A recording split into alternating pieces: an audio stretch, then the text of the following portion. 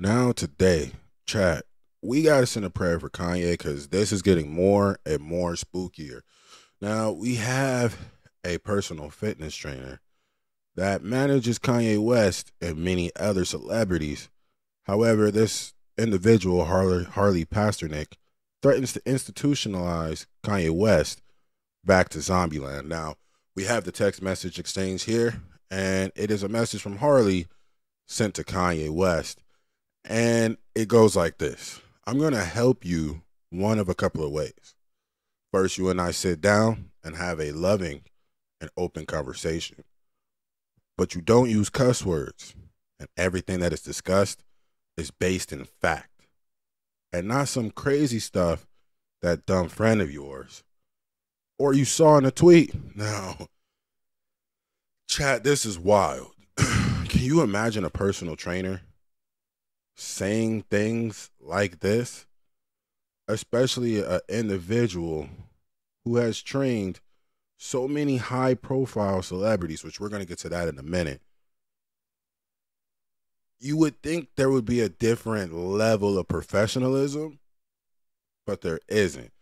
It's completely covered in a condescending, I have power over you kind of tone.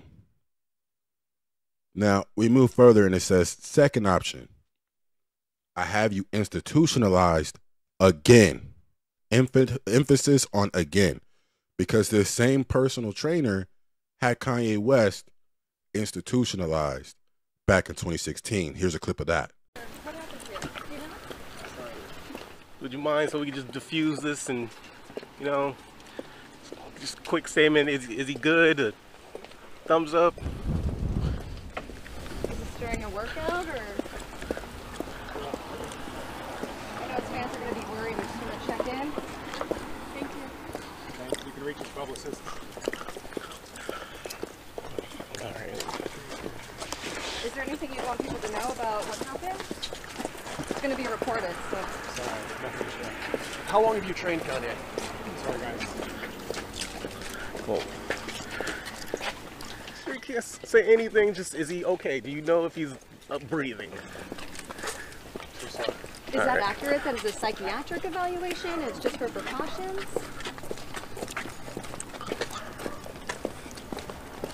How are you feeling? What would you want to say to him? Is everyone else okay? Was there anyone else there? Paramedics and the Los Angeles Fire Department rushed to the Hollywood home of his personal trainer. Someone called 911 and they rushed Jay to the Ronald Reagan UCLA Medical Center. This morning, new details are emerging about Kanye West's alleged mental state as he was rushed to the hospital. Ironically, the same place that Britney Spears and Amanda Bynes were put into 5150 holds.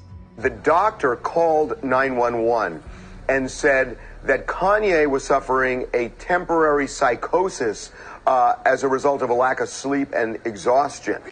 The doctor at the time was Michael Farzam. West was being treated for sleep deprivation when his doctor reportedly called 911 saying he was psychotic.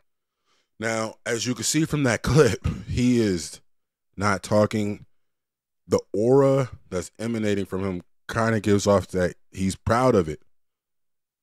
So there's a heavy emphasis on institutionalized again, where they medicate the crap out of you and you go back to Zombieland forever. Play date with the kids just won't be the same. This is insane.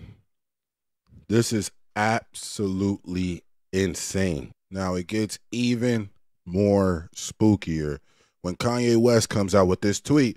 Now he says, what should be obvious by now is that I was raised to stand for my truth, regardless of the consequences. So I will say this again. I was mentally misdiagnosed and nearly drugged out of my mind to make me a manageable and well-behaved celebrity. And it's not like you can have his medical license revoked. He's not a doctor. He's a personal trainer. But a personal trainer that has military background in drugs that are not every day. Here's a clip of him saying that out of his own mouth. Lucky enough to have him as my graduate advisor.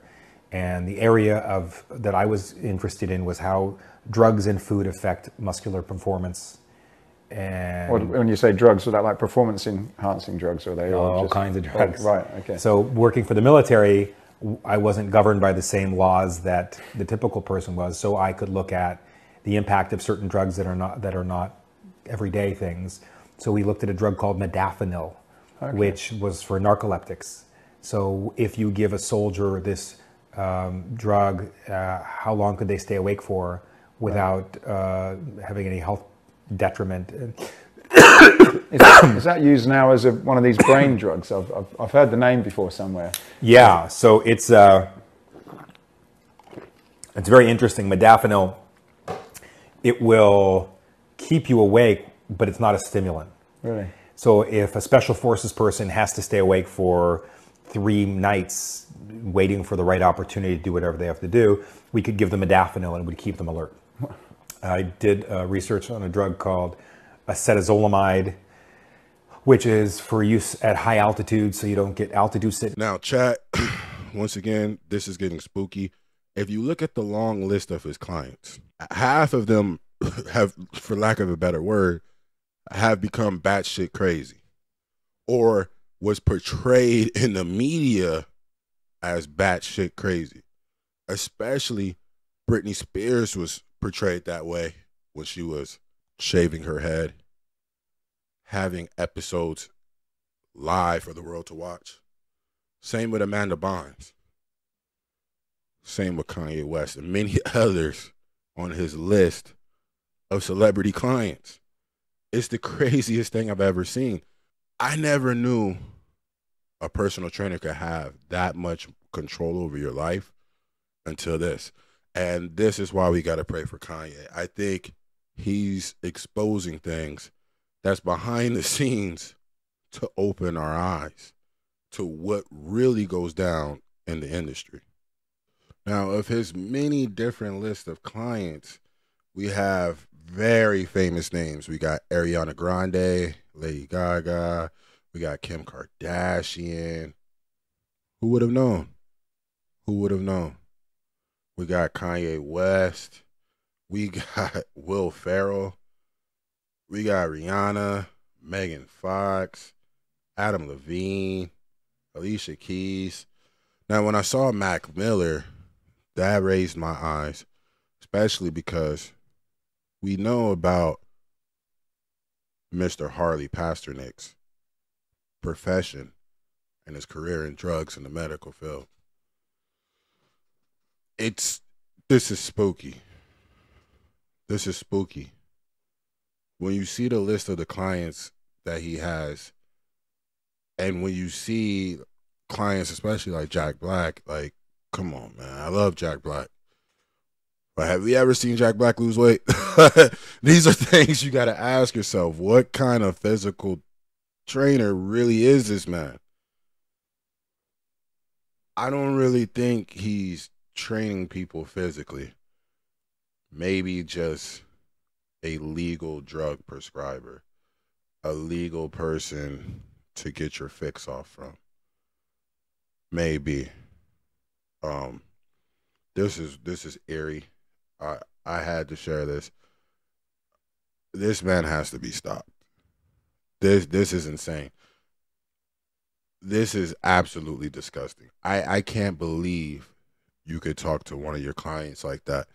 Now, with everything, there's always 2 sides to every story. There's his side, there's the other person's side, and then there in the middle is the truth. Maybe Kanye said something that set him all the way off. Maybe he didn't have to say too much at all. But to have that much power to institutionalize people, to have Kanye, after he gets institutionalized, go to the same hospital Britney Spears and Amanda Bynes went to, there's too many red flags. Chat in the comment section box below. I need to know all y'all thoughts about all of this crazy fiasco. Chat, we out of here. Go.